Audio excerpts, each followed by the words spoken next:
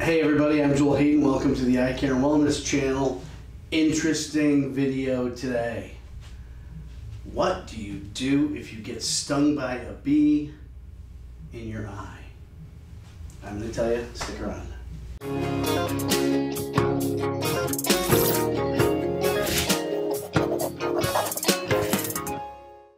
So this past week, unbelievable, I've been practicing for 30 years and I have never seen this once.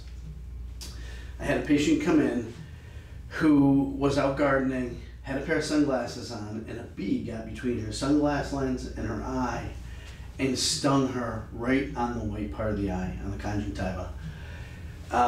It swelled up tremendously. I was actually concerned that her lids were not going to be able to close over her eyes. But she did one thing right. She immediately went and took some Benadryl, which is an antihistamine to knock down the allergic effect. Fortunately, she's not allergic to bees. And she came right in. But even so, her eye looked like this. It was really swollen in the white part of the eye. I was concerned that it wouldn't be able to close over the eye. And I prescribed a topical steroid. I had her do it pretty much every 2 hours that day, and then I dropped it to 4 times a day the next day.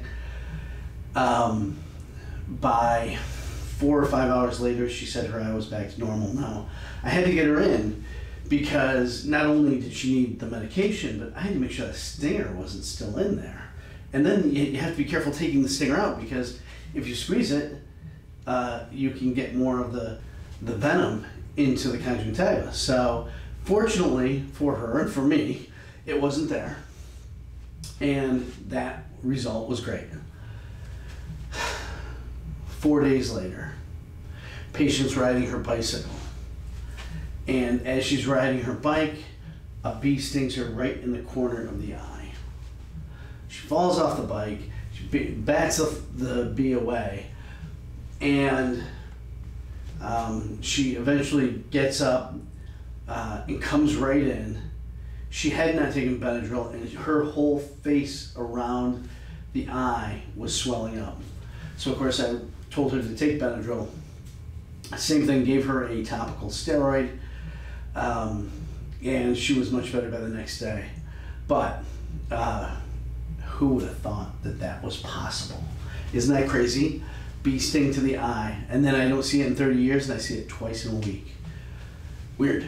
Anyways, if you ever get stung in the eye, and especially if you happen to be allergic to bee stings, you have to do what you would normally do, and I'm sure you have an EpiPen that you take, and seek immediate eye care or health care. I think we have to worry about the effects of the bite and the allergy more than the eye itself, if that's the case. But for most of you that are not allergic to bees, get it looked at immediately, because it can really swell up and be problematic.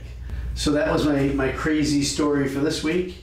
Hope you enjoyed it, and until next time, take care.